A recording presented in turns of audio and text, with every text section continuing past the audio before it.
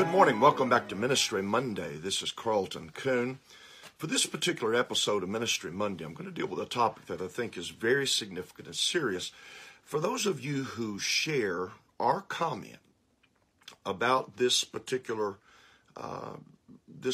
session, I want to send you a free ebook. It's a copy of my book, The How and Why of New Convert Care.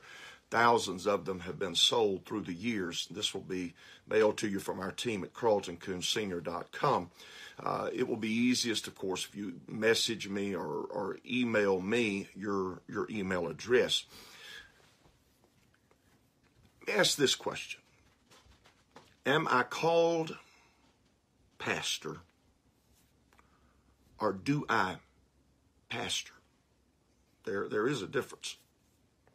You see, clever promotions may draw a crowd, but people are retained by a pastor shepherd who cares for his people.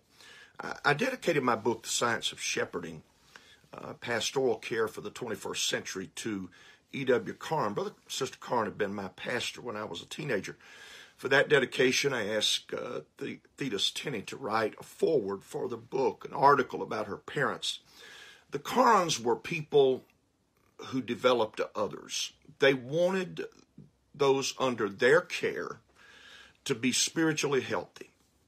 When I was 16 years old, I visited the Carns to share my call to ministry. There wasn't a lot to suggest that that conversation had any merit. I was a shy boy who had difficulty standing to give a book report. The Carns listened to me. They were pastors. They took me seriously. They talked with me about God's Word and God's work.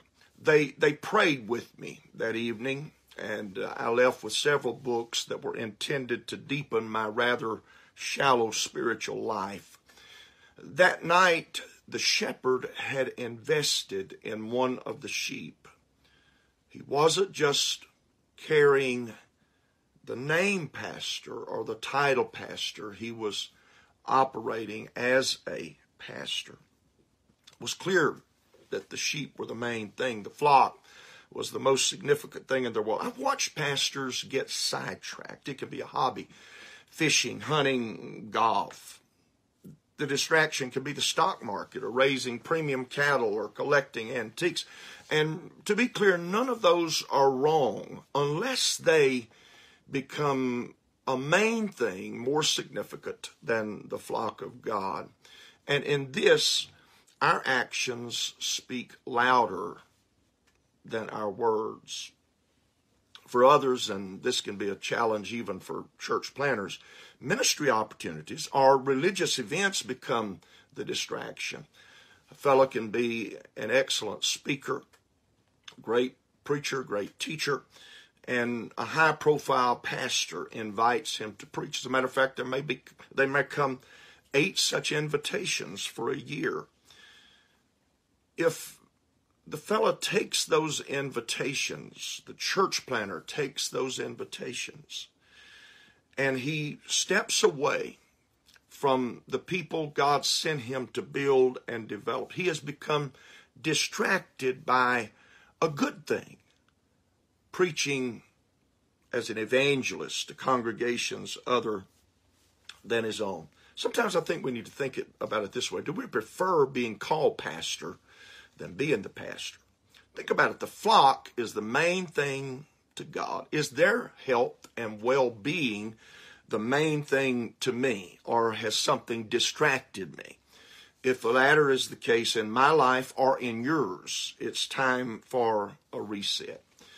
With this particular episode, I want you to do one thing for me, because I think this is going to help a lot of people who watch or listen to Ministry Monday. I'd like for you to post the name of a pastor from your past or present who you feel to have been an exceptional pastor. And then I want you to take it a step further. I want you to give a brief explanation as to why you saw your pastor in that particular light. Till next week, pastors, let's don't just be called pastor. Let's pastor.